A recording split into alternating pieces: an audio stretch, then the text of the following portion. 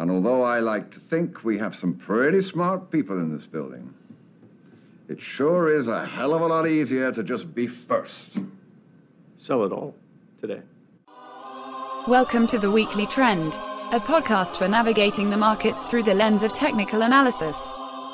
The Weekly Trend podcast is provided for educational purposes only and does not constitute any professional advice. Listeners should not act upon the information or content without first seeking advice from a registered financial planner. Welcome back to the Weekly Trend podcast. Today is Friday, September 30th, 2022. S&P 500 currently sitting at 3644. I'm David Zarling. I'm here with Pratty, Party Boy Tulsian, Kevin Bob Vila Ferrari, Dan Sinbagote Gorkuber, and Ian Hurricane McMillan. A collective nickname would be the A-Team. One of the reasons why I wanted to have all of you guys on is because we are currently in the market at one of the bigger inflection points. It's an overused term, but pretty large inflection point, worth having you all on. What I wanted to talk about is there's plenty of information market-wise for the bearish thesis, right? We operate in thesis. So we have an idea. This is what the market's going to do. Potentially, price has to confirm that. We would all have plenty of ammunition to come into this podcast and say, here are the things that are bearish, right? We have stocks down double digits everywhere. Selling pressure hasn't abated going into this week. Currently sitting at important levels on something like the S&P 500. Broken important levels when we look at other metrics like the NYA, the New York Stock Exchange. Things like equal-weighted S&P 500, RSP. So there's plenty of things that point towards the bearish thesis. What I'd like to challenge our listeners with right off the bat by bringing you all on here are what are the things that we'd like to see from a bullish perspective? What would support a bullish thesis from this point forward? And what I'd like to do is kind of go through each one of you. So I'll go with Pratty, then Kevin, then Dan, then Ian. What would you guys be looking at to see some type of bullish thesis confirmed? So Pratty, I'll start with you. What are some things that you're looking at when you think about, man, this is what I'd really like to see a return to risk-on behavior or a return to buying equities and an abatement of the selling pressure that we've seen? Yeah. So, when a bottom forms, no one really knows at the time whether it's the bottom or maybe it's just a counter trend move. Like earlier this month, we saw a 3-4 day counter trend move. And then in June, July, we saw something that lasted months, but there's always evidence that we can look at to, help us determine whether this is something that could be a sustainable move. And one of the pieces that I'm looking at is the ratio of Russell 2000 versus the S&P. So if you pull up a chart of IWM versus SPX, you'll see that this is kind of forming a neckline going back to the start of the year. And, so one scenario that I'd kind of like to see is maybe we undercut the June lows and then, and the undercut doesn't have to happen, but what's important is we reclaim or we're above the June lows again, and then we see this ratio break out and we get that breadth thrust. And I think that would certainly warrant looking at putting on some risk. So you're saying there would be two things happening in concert. You would see something like the S&P 500 hold its June lows or reclaim its June lows, which is around 3,666 on the S&P 500. In conjunction with that, you would see IWM or the Russell 2000 or small caps outperform to the upside the S&P 500. That could potentially be a scenario where you're seeing an expansion, participation, and risk-on behavior. Is that a pretty good summary? Yeah, that's exactly it. And I think like another piece that's kind of, that fits in really well with that is if you look at Apple versus S&P, like I guess you could say Apple's kind of been the safety trade, at least for tech, right? Everybody's been piling into that. And now this week, it saw a pretty sharp relative drawdown. And so maybe that's the beginning of that, final piece that Apple is as it falls over at the end of the bull market. And well, I guess you could say, with the stage analysis, Apple was the final thing that's holding up. And now even that's getting hit, that would support, IWM moving higher on a relative basis, whether that is to the upside or to the downside, that's yet to be seen. No, I appreciate that. And And to the listeners out there, let it be known that we could barely get through one bullish thesis without identifying that we kind of have a bearish confirmation with Apple breaking down I shouldn't say breaking down, potentially a false breakout on a relative basis versus things like the S&P and small caps. But your point is valid, Pratty, that if we were to see a return to demand outpacing supply in stocks, you would see something like Russell 2000 versus the S&P, a ratio move higher. Although the argument could also be made that one is just falling less than the other. So very good stuff there, Pratty. Kevin, how about you? What are you looking at? What are some things that you're thinking about from this is the things we kind of would like to see from a bullish thesis perspective? Yeah, so I think when you think about it in like a sector rotation kind of mindset, I mean, really kind of what's been holding up well, at least recently, has been kind of your energy and materials space. Okay. And I mean, I guess if you follow along kind of the sector rotation chart, you would kind of expect those to kind of start cooling off before you really started forming a bottom. And I guess you could, if you look at materials like IYM, you've kind of already seen that happen, like especially a break below like the 110 area. If it can hold below there and kind of maybe even move lower, which you've kind of already seen so far, at least as of now, I mean, that's kind of a good start. But energy is still continue to hold up well. Like I said, kind of look for that to maybe start cooling off and kind of more follow what materials has done, just to kind of start moving along kind of the sector rotation path. If energy is weakening and materials are weakening, what you're saying is then you'd like to see that transition, capital rotate into things like the most hard hit areas like tech and communication services, into growth names. That's what you're talking about, is if we see those things move down, you'd want to see the other things move up. Right.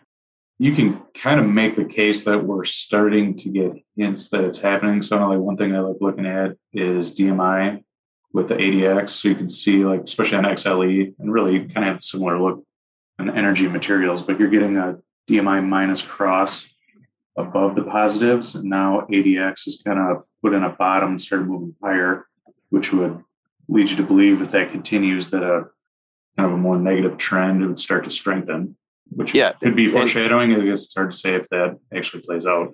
So to simplify it because Kevin's now upon his CMT designation, to simplify it for a non-technician, what Kevin's talking about, there's an ADX indicator that just gives us a idea of trend strength. Mm-hmm. And Kevin, if I can, you're describing that things like energy and materials are starting to see the positive trend strength decline while the negative trend strength increase using an indicator like ADX. Right. Yep. And so if those two areas, energy and materials, now energy is the only positive sector year to date. So great outperformer. However, it's had its own correction from the highs. I think that's pretty simple to see that it's corrected since about early June. Now, what you'd want to see, Kevin, is if we're going to do that, if we're going to have energy and materials sell off, that then we would see a positive development out of things like growth and tech. Mm-hmm. So now that's to be determined, right? There's two scenarios. Maybe energy and materials are going to catch down to what everything else has been doing without the rotation into tech, which would be more for the bearish thesis. But if we see higher growth areas or higher beta names move to the upside, that could be a potential bullish thesis scenario. Right. Yeah, it just kind of helps, I guess, narrow in on things to watch too. I mean, it doesn't have to happen that way. Wait, the market doesn't have to happen the way we want it to? No, it'd be nice. Oh man. We just follow along on the playbook and make it a lot easier. Yeah, why don't they just draw this out for us? No, good stuff there, Kevin. Dan, how about you? What are you looking for from a bullish thesis perspective? Challenging our thought processes, right? Because many pieces are being checked for the bearish thesis. How about for you? What are you looking at from a bullish thesis standpoint? Things that you'd like to see? Yeah, I think part of that thesis would probably fall into the just overall bond complex. A lot of focus this year, of course, is on just bonds, rates, and really where a lot of that outside noise potentially can go. But at the same time, it's the bond complex in and of itself is where a lot of the smart money lies, right? So, it would be nice to see some of that trend within the bond complex. So treasuries, high yield corporates start to really change that trend before we can get really too excited about anything. So, this goes along the lines of that the credit market knows more than the equity market. That's kind of what you're alluding to here. Yep. And something like LQD, so liquid corporates being like your high grade investment. What I mean by that is these are credit instruments that don't have a high risk of default. Potentially, I mean, all things have a risk of default, but these would be your high yield, or your not high yield, but your investment grade yield type bonds. Something like LQD being below 111, that's not really great. You're saying that if we reclaim something like that, that would be a positive development from a credit standpoint. I don't want to put words in your mouth, but absolutely. Yeah. Anything 111, even just being above like probably like 105, 106 on LQD in like the very near term. I think even just looking at like just something like the 10-year notes, and this is more on the future side of things, but just looking at the 10-year notes, they seem to be performing a little bit better this week. And, from a weekly perspective, a lot of these prints this week look very similar to the June 13th week. Or earlier this summer. Okay. And so what's interesting about that is that, that week equities closed pretty ugly. I don't think they were on the lows, but they were, these right off the lows, let's call it. Right.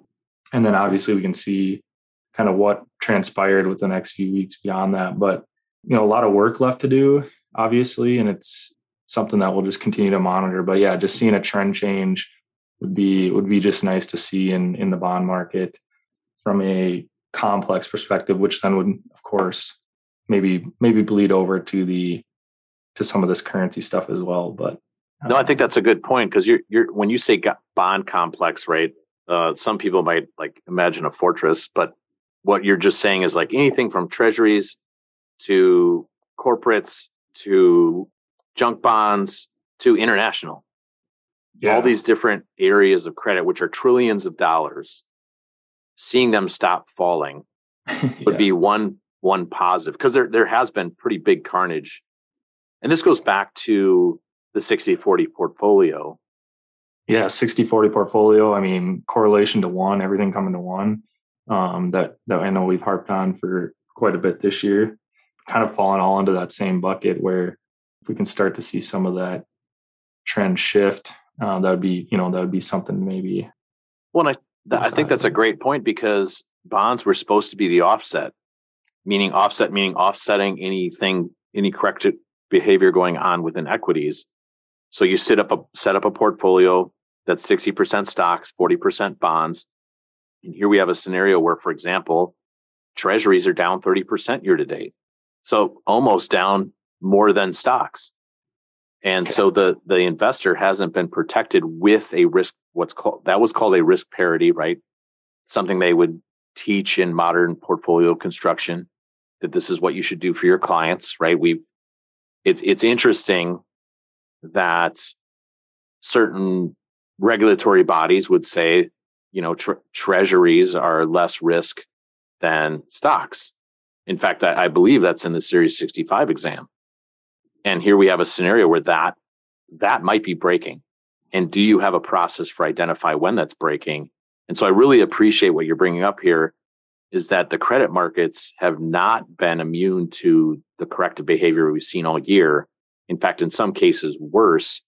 And all we would like to see from a bullish perspective is for that to stop. Yeah. And maybe it will. There's something called a hammer candle, which just means some type of reversal candle. Maybe we're going to see that in some of the areas out there. As of right now, maybe you're seeing that in international bonds. Maybe you're seeing that in something in the most common ETFs out there for the bond complex, AGG. maybe we're seeing a hammer taking place. But your point is valid. We want to stop seeing sellers have control in the bond complex. Great point there. Ian, how about you? What are we looking for here? Because all the markers seem to point to this bearish thesis. Can we keep an open mind on what the bullish thesis would look like? How about you? What are you looking for in this environment? So I think those are all great responses from the team. 100% agree with them. For me, I would like to see, now I'm going to put an asterisk next to this because I would say we had some pretty good breadth thrusts in July and August. Is this like a Barry Bonds home run ball? We're putting an asterisk. Yes. So I think on the next breadth thrust, still, at least for me, there's still going to be some skepticism. No, walk me through that. I think at the bottom line, it goes down to price. Obviously, 3,900 is some type of start that and you are. And you're using the S&P 500 for that, 3,900. Mm-hmm. Okay. 3,900. If we can get back above that, that kind of builds the case that yes, stocks are continuing to try to build out some type of bottom. I don't know if I'd be super convinced until we're back up above 4180 again. At that point, if stocks were to go back above 4180, I believe, depending on what path it took to get there, that would probably also put you up above the 200-day. I would go on a limb and assume that, let's say we get to November or December and we're at 4,200. Okay. Depending on, the velocity of that move and what that does to the last 200-day average, right? Because if that takes 2 weeks or it takes 3 months to get there, that's going to change the 200-day moving average. But I think once you get there, that would put you, from a price behavior perspective, I think that gives you like some open air to move higher. Yeah, no, it's a math problem or it's just a number problem. You have the only way you get to 4180 is through 3,900. And the only way you get through a 200-day is understanding where the 200-day is on a chart. And so at this current level, we're currently trading at 3641, 4180. The 200-day is about 4,200, 4,213. And yeah, you could come, 3,900, if we're not going to get a waterfall event like October 2008, we can talk about more about kind of September 2008. I think we had a good discussion on that this morning as a team, and breadth at washout levels and things like that. But does this just turn into a choppy downwards move, kind of like you saw in the dot-com bubble? There were lows taken out and recaptured, and then lows, and these are big moves. These are 30-40% rallies. Yeah. And you're talking about the dot-com. Yeah, and they're big behavior levels that get recaptured, and then sometimes a month or two, sometimes multiple months later, they're failing. And is that just the type of headache you could see going forward? Bear markets are rarely clean. And to your point, I actually like that you brought this up, because it wasn't intentional, but I interrupted a thought process of yours last week, which was basically along the lines of bear markets are all different. And one scenario, obviously recency bias, brings us to the 2007 to 2009 great financial crisis bear market and how we're tracking along with that. And you bring up the .com, and those are the two most recent big time corrections. Now we've had our fair share of 20. And you had 80 to 82 was right. I put that in the same category of just constantly breakdowns to new lows that within weeks are taken back. And I mean, how many trips to the 200? We had 1, 2, 3 trips, 4 trips to the 200 day, and a 3-year, what is this, 30% decline. No, I love that. Messy. Yeah, it's super messy, and it's never easy. Going back to your .com bust bear market of the 2000s, and 2001 was actually when I began my career in markets. But you had 3 different rallies, bear market, what we now know as bear market rallies of 20+% that brought us back to the falling 200-day moving average. And like you said, reclaimed prior lows. So reclaiming prior lows, while yes, it's a good bullish thesis, right? Because it's simple math. It doesn't give us the all clear, because we could reclaim the June lows, for example, in something like S&P, and subsequently then roll back over. And that's why we use price. And as you alluded to, Ian, every bear market is different. You've given good examples of that. And we've talked a little bit about the 200-day moving average. And the reason why I wanted the whole team on here is I want the listeners to listen to this. Listen to all these very qualified, very smart individuals talk in an objective manner about risk management. And this is what we are bringing to bear for our clients. And it makes my heart go pitter patter, because each one of you brings this expert knowledge to the table, and it's super appreciated. And where I want to pivot to now is we've talked, we've heard the 200-day moving average brought up here. Can we talk a little bit as a group about the 200-week moving average? Ian, I'll start with you on that. Yeah, I mean, it's been a good barometer of larger trends in the market, especially the last, for sure, this past, what do we call it, 13 years off the bottom. Really, a lot of market technicians are going to say the bull market started in 2013. And I would agree with that, actually. But so off of the 2009 lows, we've had some big bottoms off of a 200-week moving average. So you had, I believe it's 2011, obviously a pretty messy time. I remember that was, the double dip recession talk. Yeah, that was the S&P downgrade of treasuries. Yep. For sure. You had the 2016 low. So right from 2015, 2016, you moved sideways. In really 2014 to 2016, you moved sideways into this moving average.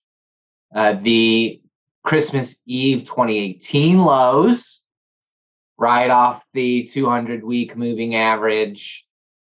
COVID lows, we did get through there. And then right now, sitting just on top of them, we've bounced here over the last couple of days. This is where we seem to be trying to put in some buying support.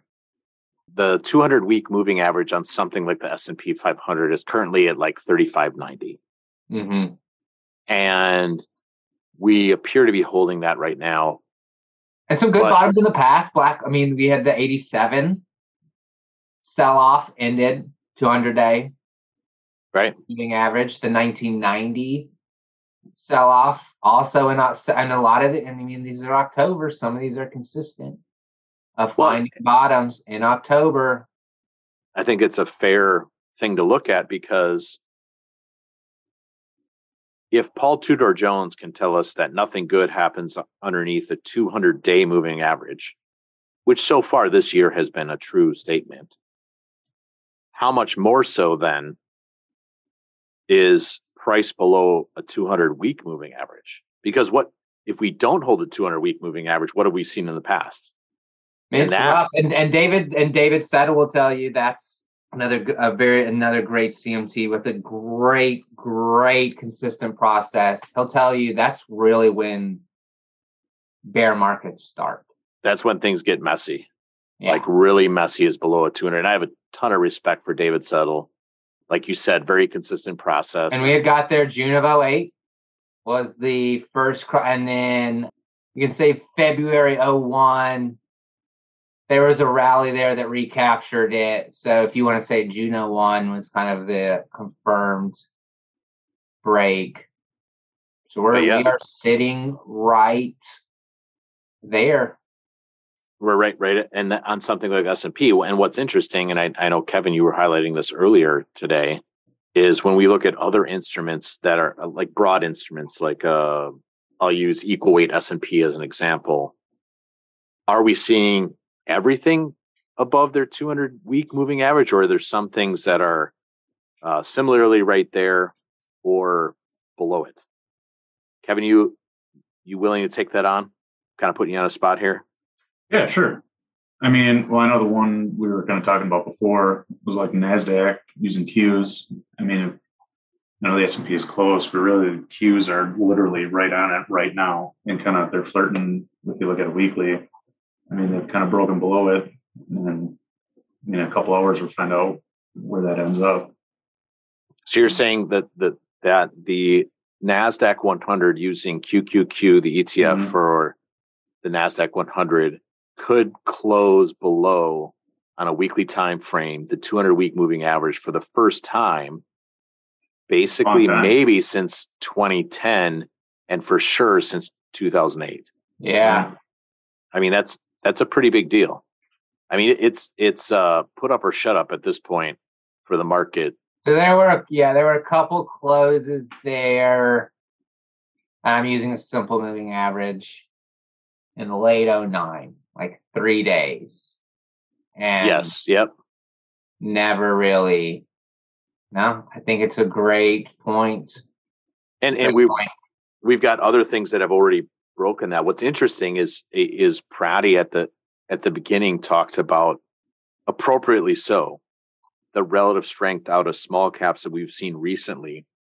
And here you have IWM, which does have a propensity to, from time to time, break below the 200-week moving average and then move higher. We are below that. This is the second strike, right? In June, we broke below the 200-week moving average in small caps using IWM. And here we are again, the second week below the 200-week moving average. This is where puke type, capitulation type bear market behavior happens.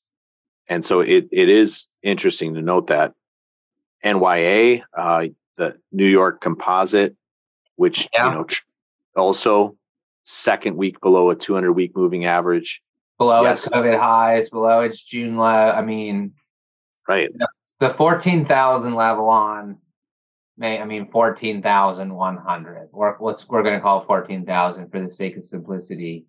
I mean, if you're below that, I think things remain dicey. Yeah, no, and this goes back to, everybody's got different data points on when you're below a 200-day moving average. But David Settle is correct. When you get below a 200-week moving average, that's when things can get unraveled pretty quick. Yeah, that's when the seriousness happens, I would say. And so why don't we just have the plane on the ground rather than try to fly at a level where we're carrying on ice? Like, let's just have a risk management process. Let's have because cash is a position too. And that's a phrase or a tactic that sometimes gets lamented on, right? Because of quote unquote market timing, et cetera. But I tell you what, it's better to be on the ground in a plane wishing you were in the air than the other way around. Like nobody wants to be in the plane wishing they were on the ground. And here we are in a scenario. And again, we could look back. I've been in the plane wishing I was on the ground. Oh, amen, brother. I still remember the flight I was on where the right engine went out. And that's not a great feeling. And similarly with client portfolios, why do we need to take that risk? below a 200-week moving average, we don't need to be involved, because prior really, really detrimental periods of market history happen below a 200-week moving average. Again, we could look back at this podcast 6, 12, 18 months from now and we move higher, and we're perfectly okay with that because we have a game plan for that.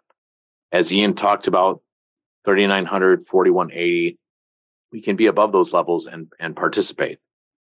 So you guys did an amazing job highlighting what we would be looking for from a bullish thesis. For me, and I know I'm going to give my 2 cents here, even though I wasn't asked, but we're sitting on a stacked pile of firewood. There's a lot of people short this market, from a put call, from puts being bought, puts being things that are a bet that prices fall further. There's a high number of those.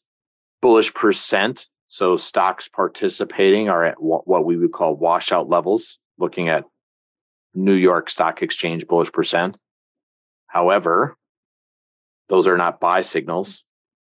That's just environmental information.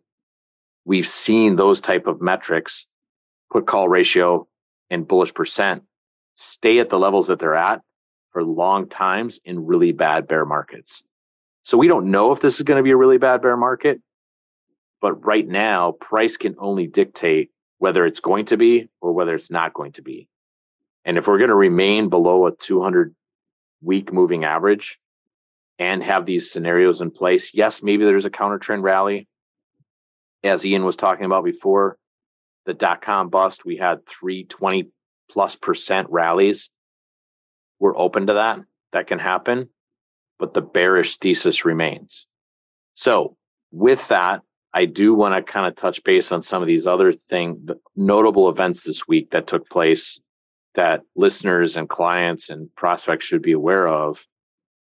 And I guess where I want to kick it off is when we think of the evidence for what's building below a 200-week moving average, it's not just a stock market, right? When we refer to the S&P 500, it's a market of stocks. What are we seeing from individual names, important individual names, over the past week or month? One that comes to mind is, at least for this week in particular, touched on a little bit earlier, Apple having an abysmal week. I mean, and really that weekly chart is pretty, and it was, I would say it was followed through off, was a pretty bad upper shadow on last week's candle. Obviously, other FANG stocks like Google, Facebook, Nike took a big hit today. That's not good for retail. You got Carnival Cruise Lines. You know, the cruise lines and airlines got so much attention during COVID. The stocks, obviously the companies, but the stocks as well. They were a huge barometer as to, like, is the economy opening back up? Carnival Cruise Line is below its COVID lows. Yeah. To its lowest level in 30 years. Isn't that amazing? So you continue to see individual, I mean, and then if we want to bump it up a level, semiconductors below their COVID lows. Transports are down there with your New York stock, like NYA Composite and Value Line. They've been below their lows. So lots of, for lack of a better phrase, economically sensitive areas, lots of prior leaders. Now, again, Bitcoin still has not broken. But yeah, I mean, looks pretty rough out there. Big names like Adobe. Yeah, Adobe's a huge one. Advanced or ADM. Like Adobe was one of the high correlation upside names with the market. Or AMD, I'm sorry, yeah.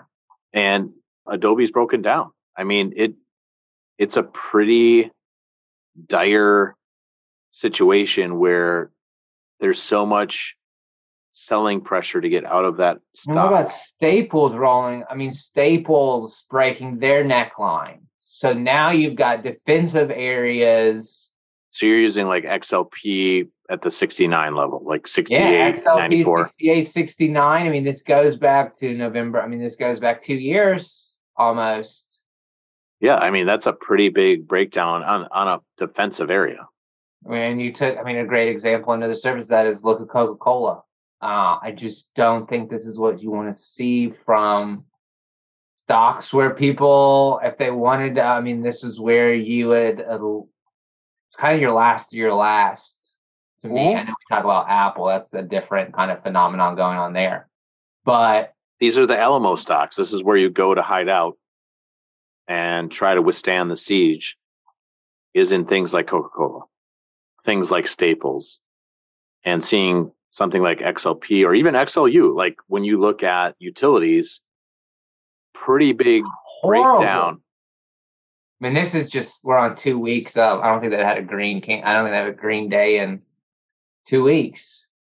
And those are supposed to be the safety trades. So here you have Adobe, which was like a poster child of a tech stock doing well.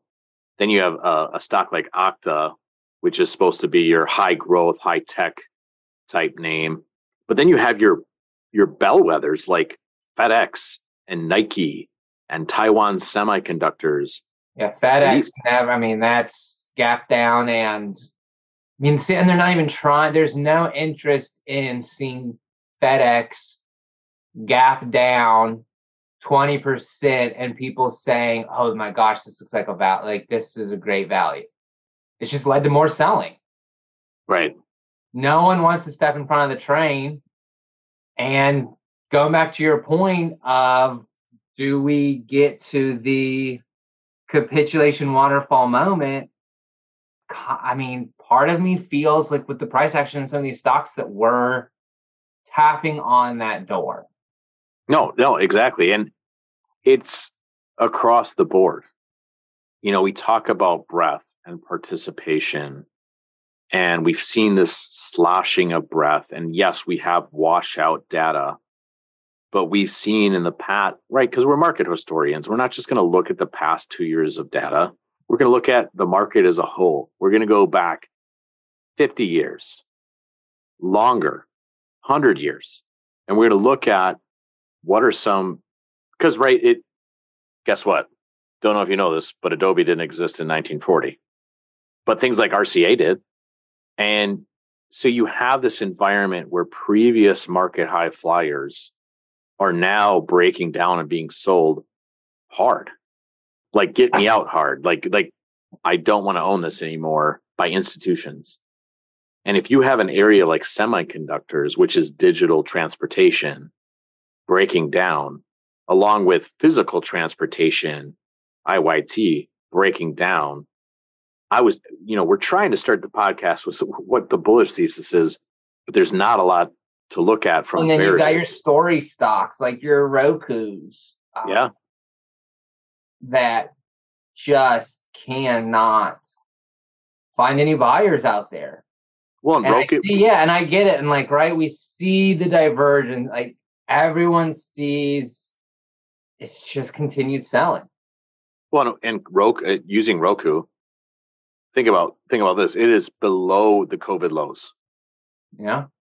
I mean, that's a big another big name out of COVID, Teladoc. New this week. It's been consolidating since late April-ish, broke to new lows.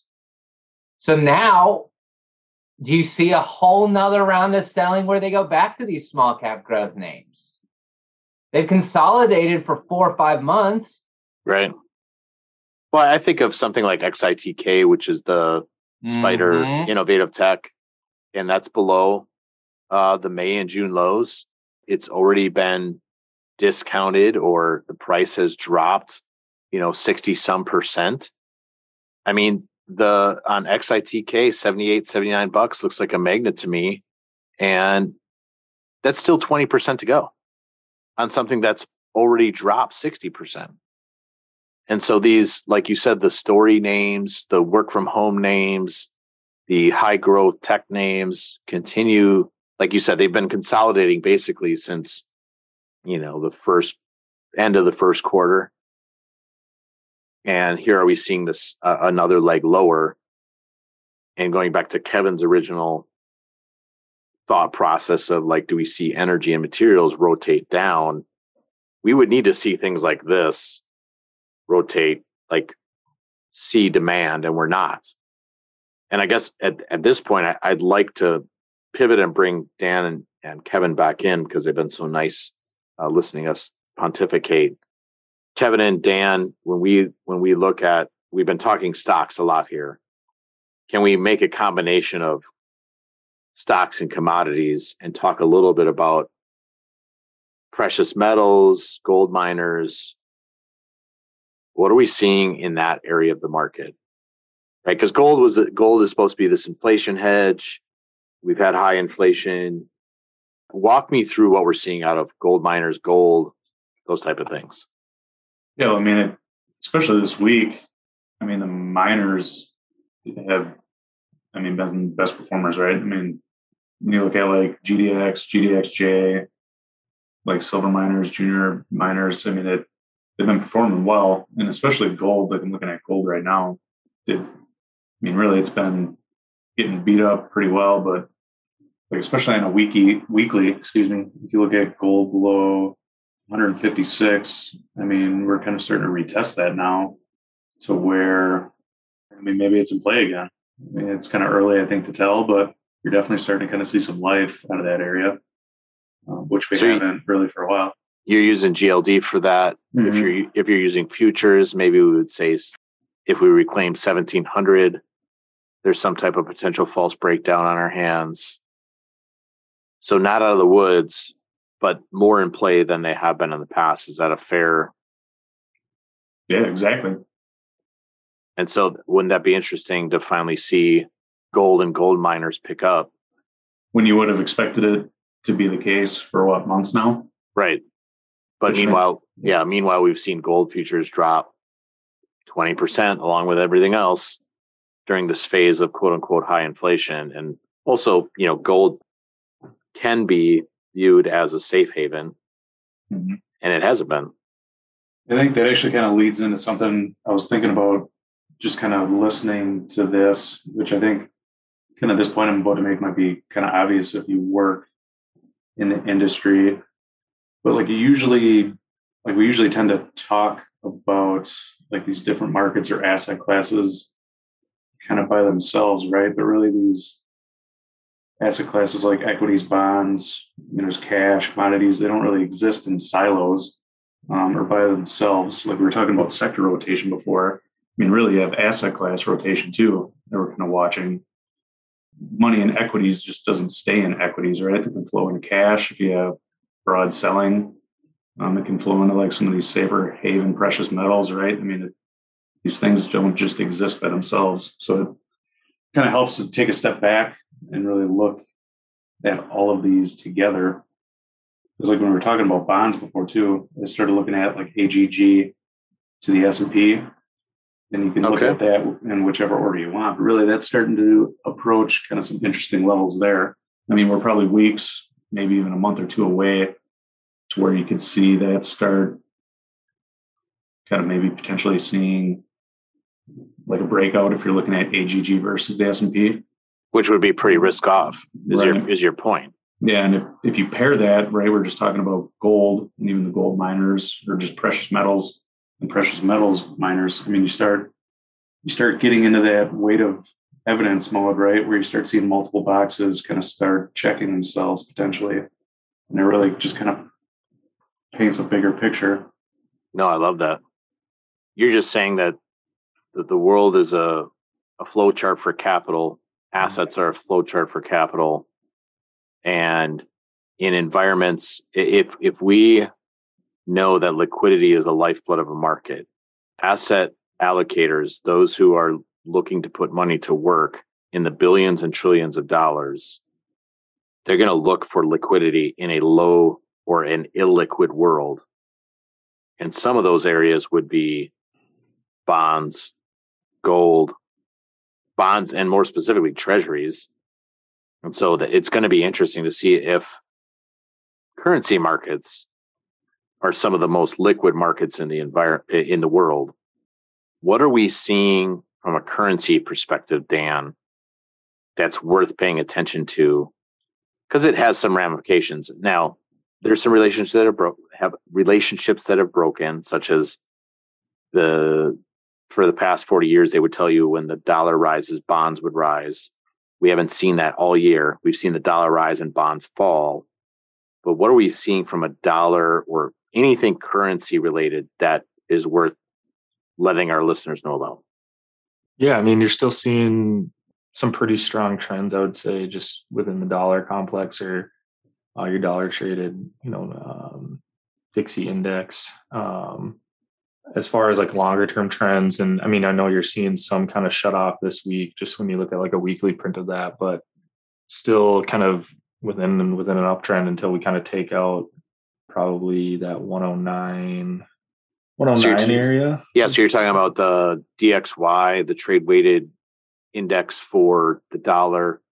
Yep, exactly. Pausing this week, and that's not necessarily the end of a uptrend in dollar, which we pointed to 120 several times on here as being upside objective, 119, 120 for a trade weighted dollar. So that hasn't really, the dollar trade isn't necessarily over. It's not, I would say, contextually it's not. I would say from like an execution perspective, right? Because analysis, execution, there is some fine line. We talk a lot about like risk reward. So like your risk reward left in this potential trade is certainly, we would probably argue on the frisky side of just not like if we're talking 120 on that, we're 112, we were upwards of 114 plus earlier this week. So, your potential risk reward out of that 120 level is certainly minimizing. But again, like we talked about, I mean, the trend is still pretty up and to the right. And that's what it's about. Monitoring. Yeah. Yep.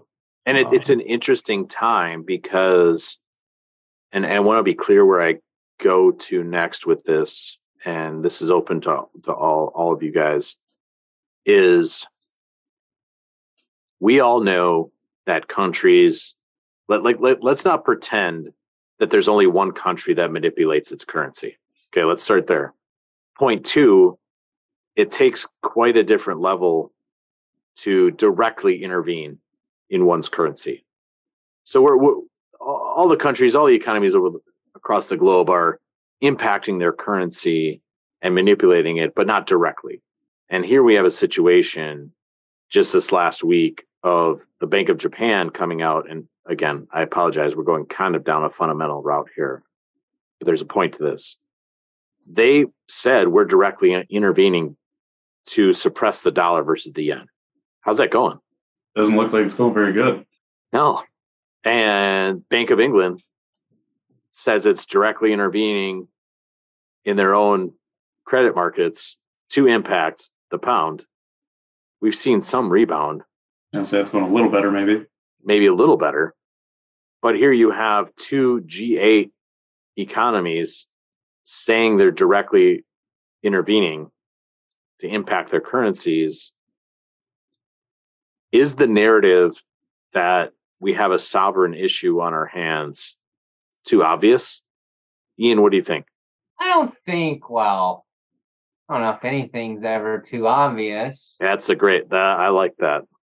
Nothing in markets is ever too obvious. I wish sometimes. Don't you wish it was obvious? Don't you wish it was like? I wish I would pay so much money for it to be obvious. Yeah, to check all the boxes. Yeah, I would. But here you have a currency environment where the dollar remains strong. Yes, it's pausing. You have central banks intervening directly. That don't seem. I mean, and the reactions from the intervention last, I don't know, 3-4 days. Hours. Yeah. And 2 then, days.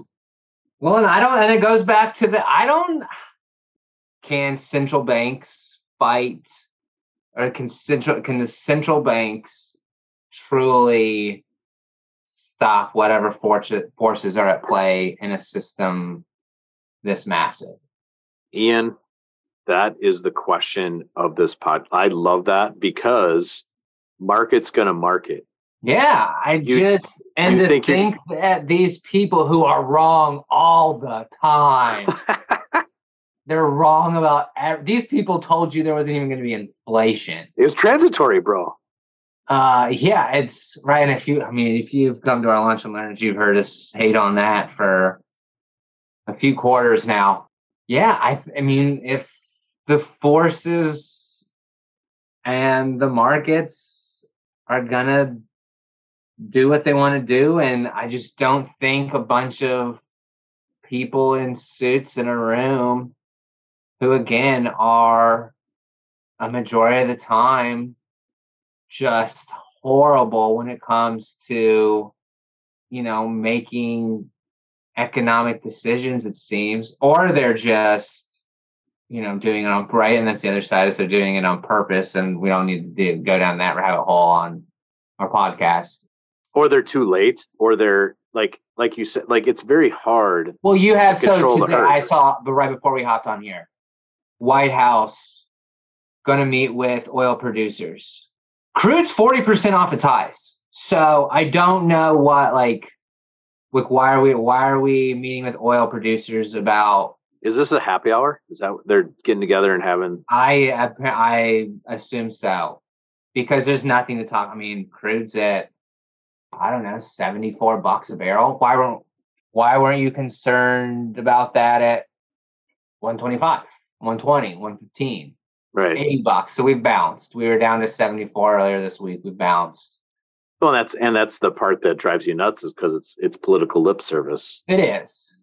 And the beauty is in adaptive models, adaptive portfolios, who cares? We don't let politics in the portfolio. We're going to just use price.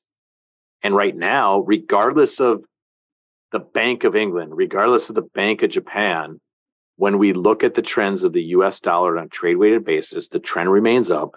Mm-hmm. The next resistant level remains 120. Do we see the dollar pause here? Absolutely. That makes sense. And that's fine.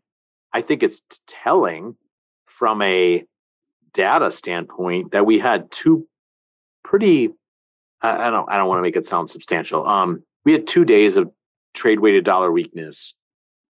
And the narrative had been, well, as soon as we see that, equities will be fine. Equities will rip. Yeah. And that's not what we've seen. We had 2 days of substantial dollar on a trade weighted basis weakness, and equities did nothing. So how weak are equities? And then the dollar, and then they run for the hills again on the dollar. I mean, a little bit of dollar strength today, it feels like. Right. And so we'll see. Again, maybe we're carving at a bottom, and we're going to continue to carve. We could be. Because we're at that pivotal, I'll pivot us back to that 200-week moving average. This is a critical point. When we were having the discussion as a team this morning, and then I had thoughts about, are we going to have the whole team on? One of the final pieces on why to have the whole team on is clients need to understand what we are bringing to bear, because we are at a critical market environment, a critical market point right now.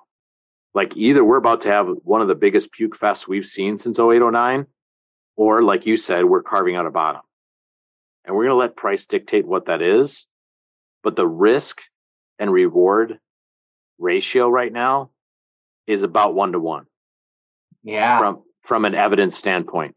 I really like the way you phrased that, because to me, that says it's not worth doing anything in either direction yet. Right. If your risk is 1-to-1, that's a coin flip. It's a coin flip. That's not risk in your favor. You're not good. That's not I have nothing to work against there. Right.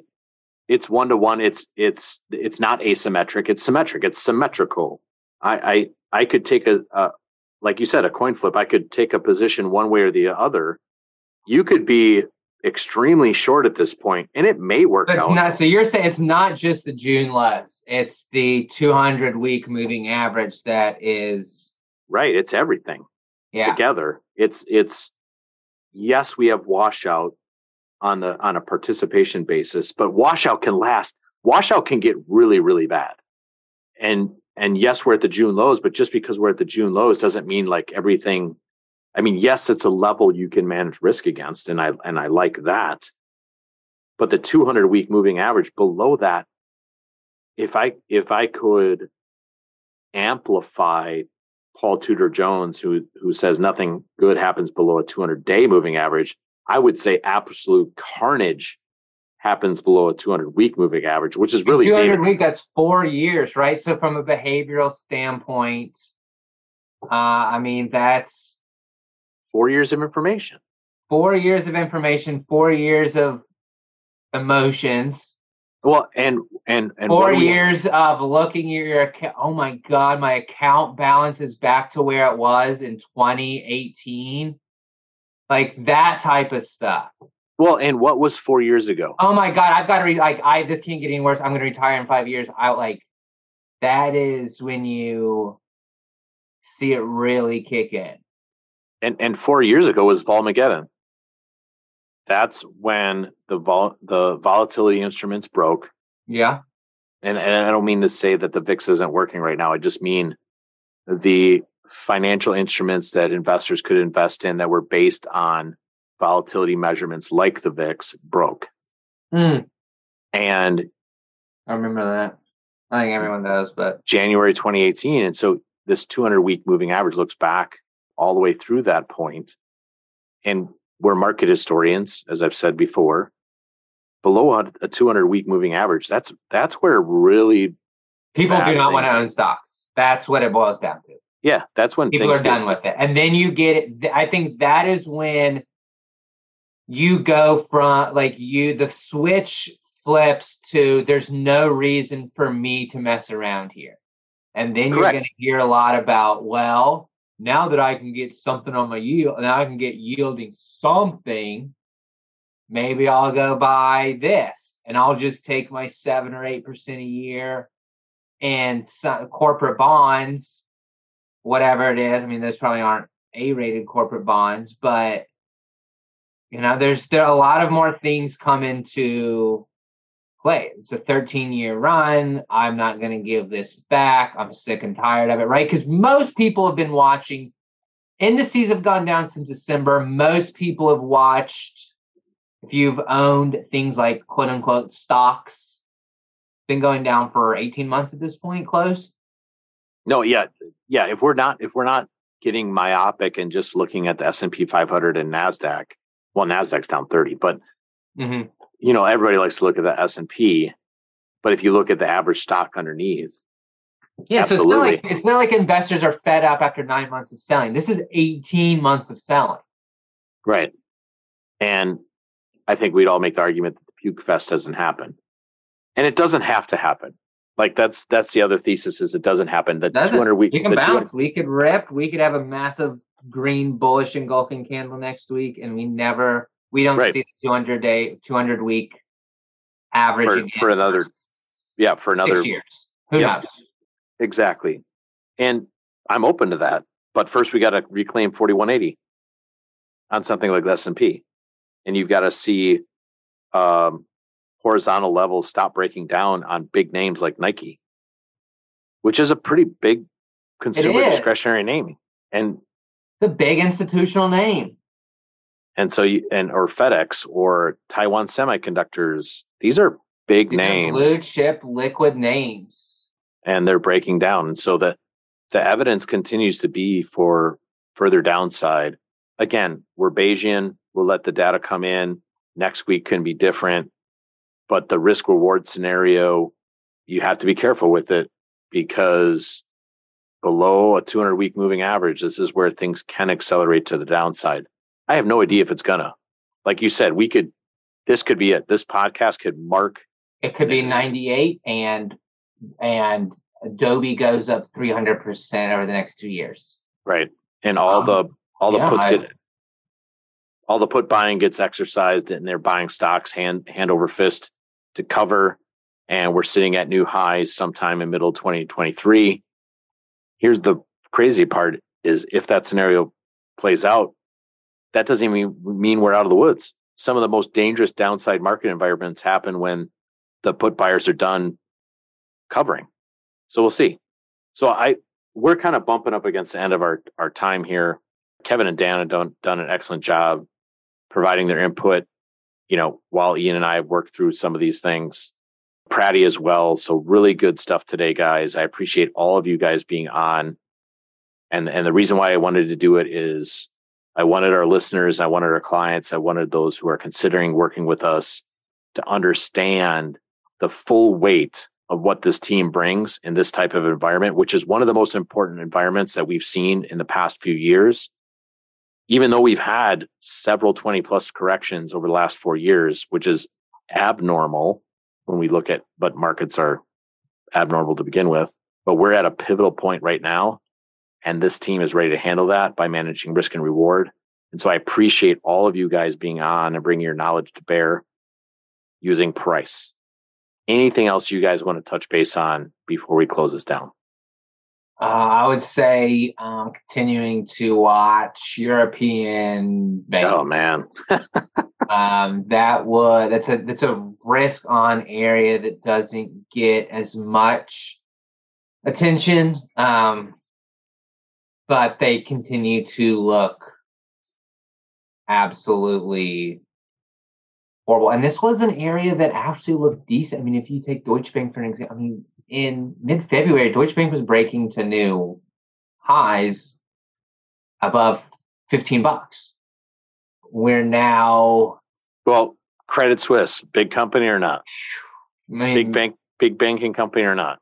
Matt, and again, I don't know largest banks in Europe. I don't know those off the top of my head. I know that it's gotta be one of the largest. And here we're sitting at $4 a share. Low prices don't necessarily mean great company. And so here we have a scenario where Credit Suisse is just rolling over hard. And like you said, European banks don't look great. And so what does that mean for Europe overall? Time will tell. Dan and Kevin, anything from you guys before we close it down? I guess end of quarter, end of month. Yeah. What are you window dressing? What are you putting in the portfolio to make it look good to clients on there, Dan?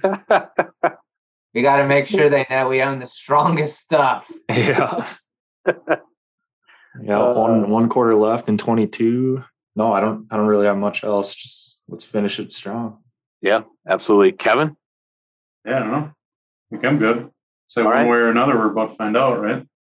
Awesome. And I know Pratty had to step away, but guys, I really appreciate it. I know it's hard to have a group on, but you guys did a great job. I really appreciate it. We continue to manage risk. That's our number one priority. How we do it is with the adaptive system. So thank you for you guys for your time. People who are listening to this, we love it when you give us a high ranking because that helps us get the word out, right? This information that we just provided from a bunch of guys who have a bunch of knowledge, whether it's through their licenses in the 65 series or whether they have their chartered market technician designation.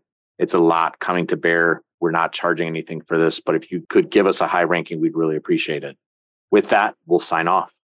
Have a great weekend, everyone.